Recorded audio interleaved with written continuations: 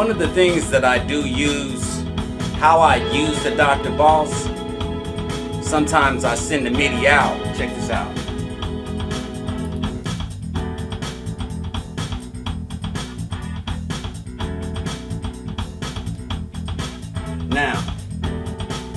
Now y'all hear it grooving now? That's how I be running it. And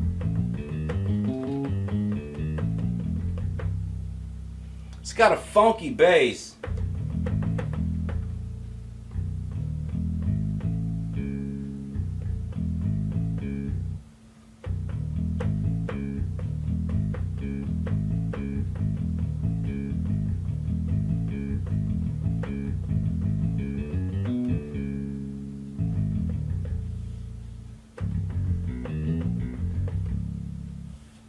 So, man, there's a whole lot to be to learn up in this thing. A lot of times I put it into song mode, and when you put it into song mode,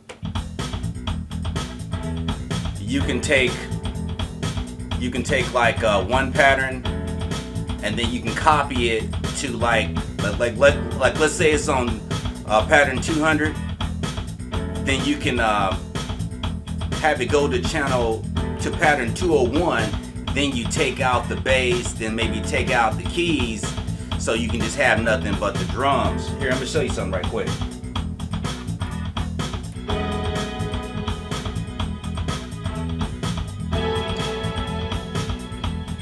I did that because I sent out some of the sounds of the boss to my keyboard.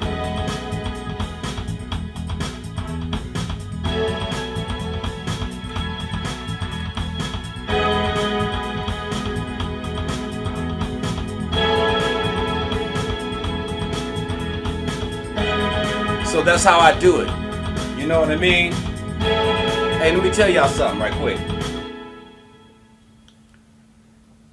If anybody want to know anything about this drum machine, this Dr. Boss number 5, hey, I will try to give you some of what I know on it. I haven't had it for a long time, but there's some things that I do know about it. I've been studying the manual.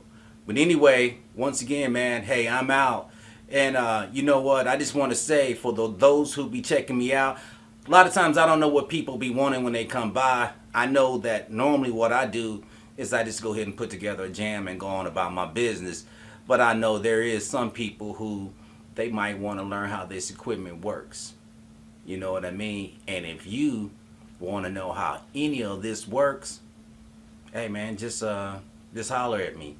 And besides that, I'm getting ready to start making videos describing everything about everything. For real. All right, I'm out.